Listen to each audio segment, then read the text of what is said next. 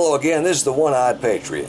On this video, I want to share with you how to install a Caldwell XLA bipod. So stay tuned.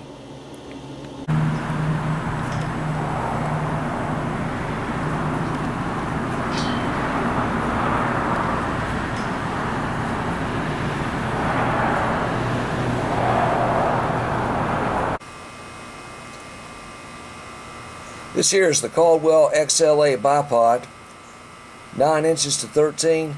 It's a pivot model, and my wife gave this to me for a gift yesterday.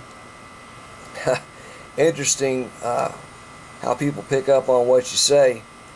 One of my YouTube buddies, we've become good friends now and have met several times, works at Palmetto State Armory in Columbia, which is just around the corner from us, and she actually remembered his name, went to Palmetto State Armory and asked for him, and he helped her find this bipod, which is going to be ideal for my 30-06, I'm hoping.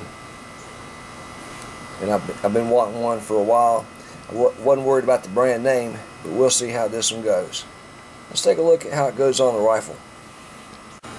This right here is one of my rifles. It's a Remington 700. I believe it's the BDL.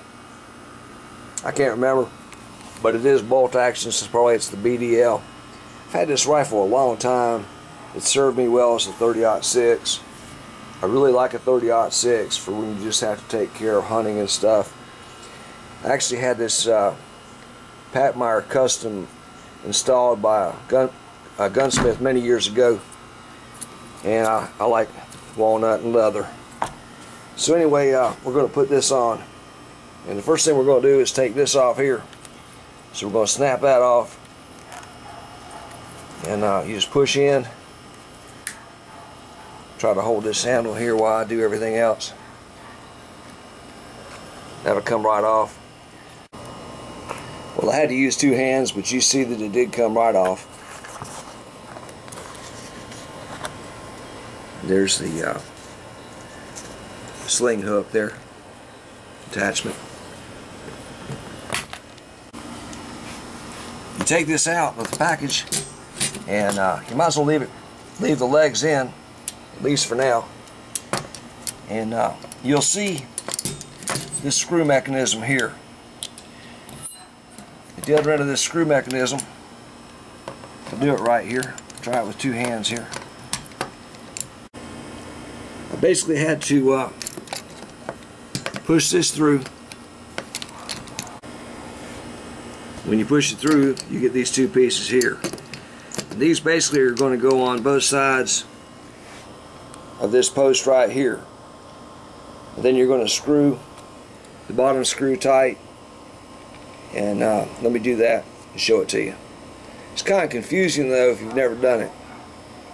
Once you've done it, you'll know. Just a minute. So when I tighten this back up, and you don't want to tighten it too much because you want it to be able to pivot some, you will see here there is a sling, a place for your sling swivel to reattach. So we'll go ahead and reattach that.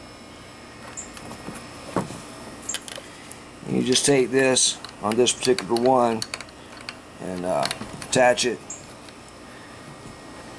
One-eyed guy here is working at it, you know, with one hand. Anyway, let me get that on here and I'll be right back to you. Okay, now we have that firmly in place. Just a second here and I'll show you some more. These legs will pop straight out. And then one step further is to go ahead and loosen them up, and they'll extend on out. And I'll show that to you in a minute. And there she is. The legs are fully extended there at 13 inches. Gives you plenty of room now to work with it. And that kind of thing. And you can lower them. And then they fold back up for easy carry. It's kind of cool. I'm excited. I'm going to make a nice accurate rifle out of this one for sure. I want to give two shout outs to two well-worthy channels. Two outstanding patriots the Firearm Guy, and Deputy Sheriff 100. Go over and check out their channels, like and subscribe. I'm sure they would appreciate that. Meanwhile, this is the One-Eyed Patriot. Thanks for watching. Signing off for now.